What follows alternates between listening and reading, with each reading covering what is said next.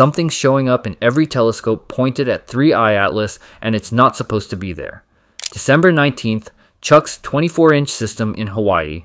Same night, December 18th, Tony's 25-centimeter Newtonian in Italy. December 17th, Brian's Schmidt-Cassegrain in New Zealand. And here's what makes this impossible to dismiss. November 6th, NASA's Europa Clipper from 164 million kilometers away in interplanetary space. 5 independent observations, different equipment, different hemispheres, different processing methods, and every single one shows the same directional structure. A compact core with elongated extension pointing along a consistent axis. Not random, not rotating, not fading, holding stable across weeks of observation. If this were instrumental artifact, it wouldn't survive different optical designs. If it were processing illusion, longer exposures would blur it out. Instead, they sharpen it. If it were viewing angle coincidence, observers in opposite hemispheres wouldn't see matching geometry.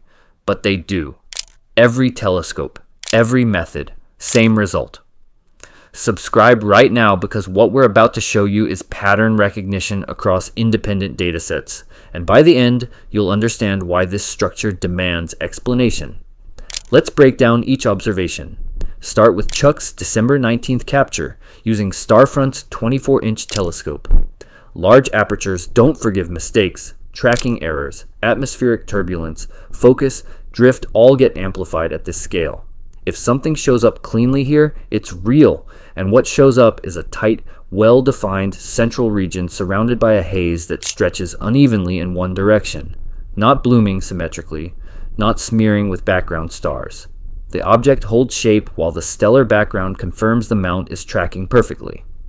This establishes baseline, directionally biased structure visible at high resolving power, not subtle, not ambiguous. Clear elongation along a preferred axis. Now, Yvonne Vasquez's December 19th, capture from California using a C-Star S50. Consumer-grade equipment, 2-minute stack of 10-second exposures. Completely different optical system, much smaller aperture, and the structure doesn't disappear. The core stays compact. The surrounding glow stretches in the same general direction Chuck's 24-inch showed. Notice what's not happening. Stars remain round, no tracking smear, no aggressive processing artifacts. Yet the object itself shows elongated inner structure even at this modest scale. Then Yvonne's follow-up the same night. 15-16 minute stack, longer integration time. And here's the critical detail. With more exposure, the object doesn't just get brighter, it gets more defined. The inner region sharpens into a narrow, elongated shape with brighter condensation at one end and softer extension trailing away. Background stars stay round. No wind shake, no stacking errors. Temporal reinforcement. Same instrument, same night, longer exposure, same orientation. If this were noise, longer stacking would blur it out. Instead, it sharpens. That's diagnostic. December 18th, Tony Scarmato in Italy using a 25-centimeter Newtonian. Long, carefully stacked sequence with known resolution, pixel scale, field orientation. The wide field shows background stars streaked, confirming the telescope is tracking the object, not the sky. 3I Atlas stays tight at center. The resampled close-up reveals the inner coma is no longer circular. Clear elongation running at approximately 110-degree position angle. That's measurable, specific, not vague blur. The central condensation is sharply defined, surrounded by a broad greenish envelope estimated at hundreds of thousands of kilometers across. What matters isn't just shape, it's structure within the shape. Compact central core, elongated inner region, larger asymmetric outer coma. That's a layered system, and the elongation aligns with what smaller instruments showed from different continents on different nights. December 17th, Brian Dietrich in New Zealand using a 203mm Schmidt-Cassegrain. Short exposures, minimal processing, clean tracking, looks quiet at first glance, faint object, no dramatic flare, but the central condensation stays compact, no breakup, and the surrounding glow is biased in one direction. The stretched inset shows the inner structure holding together instead of collapsing into noise. When an object is this faint, processing artifacts usually dominate. Edges wobble, centers wander, shapes dissolve. That doesn't happen here. Core remains locked while surrounding material shows the same preferred orientation seen from Italy and Hawaii. Different hemisphere, different telescope, different night, same behavior. Now step off Earth entirely. November 6th, NASA's Europa Clipper from 164 million kilometers away using its ultraviolet spectrograph.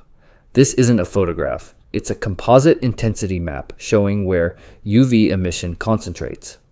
And that bright blue region marking 3I Atlas, not spherical, not symmetric. Elongated along a preferred direction embedded in broader diffuse structure. UV instruments respond to gas excitation and solar radiation interaction, not dust or optical tricks.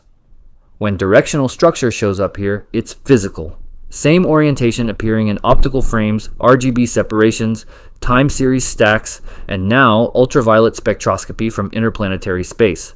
Different physics, same alignment.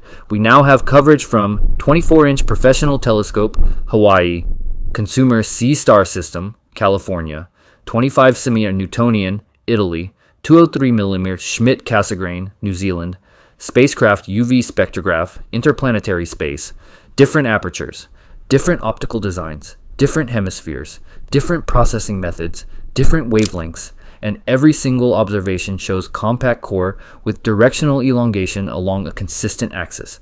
That's not instrumental.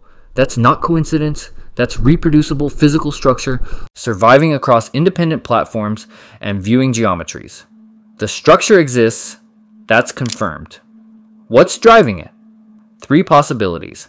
Localized jet, active vent at specific location on rotating nucleus, creating persistent directional outflow. Requires the vent staying oriented toward us despite rotation. Geometrically improbable, but possible. Viewing geometry. We're catching the object at perfect angle where internal structure aligns with line of sight. Requires that angle holding stable across weeks despite orbital motion. Unlikely. Non-standard behavior, interstellar material or internal processes creating directional flow that doesn't match typical comet models. Requires physics we haven't fully characterized.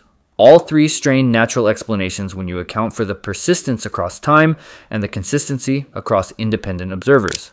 Structures this stable, this directional, this reproducible don't typically emerge from chaotic sublimation or random dust dispersion. What do you think is creating this structure? Localized jet, geometry effect, or something requiring different physics? Drop your analysis below. And if you want updates as more observations come in, subscribe now. We're tracking this through March 2026 Jupiter encounter. Share this with anyone following 3I Atlas. The pattern is undeniable.